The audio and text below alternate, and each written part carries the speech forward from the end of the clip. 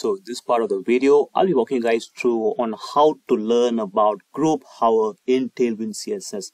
So before getting right into the concept of group hover, let me just show you an example of an issue that will occur if we don't use group hover. As you can see here, we happen to have a button right here, and this particular button, let's add some hover effects. So first of all, let's go to this particular button component right here. Let me just click on this. We'll be going to this particular button component in React.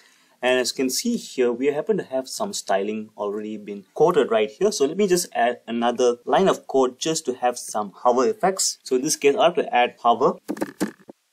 And when we hover on top of the button, I'll have to give some background color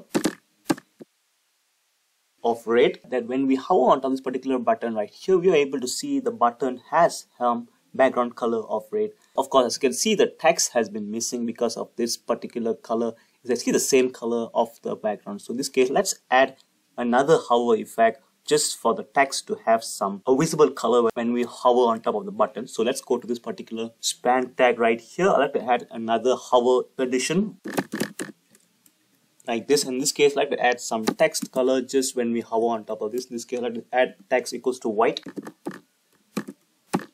So as you can see here, when we are hover on top of this particular button right here, we'll be able to have white color. But the problem right here, this is an issue when we don't use group hover. As you can see here, when I just like move my cursor just not close to this particular text here, the text goes missing because we are not actually hovering on top of the text. We are just hovering on top of the button.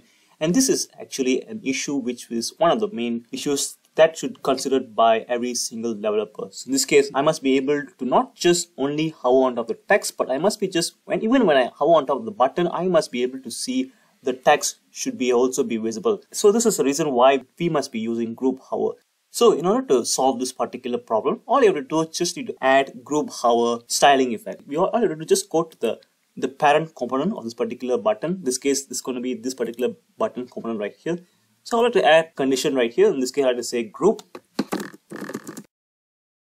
And with this particular group, basically we're just like identifying this particular button as going to be the parent group right here. So in this case, I'd like to add group right in front of this particular hover right here like this. And this will uniquely identify what happens when we hover on top of this particular group right here.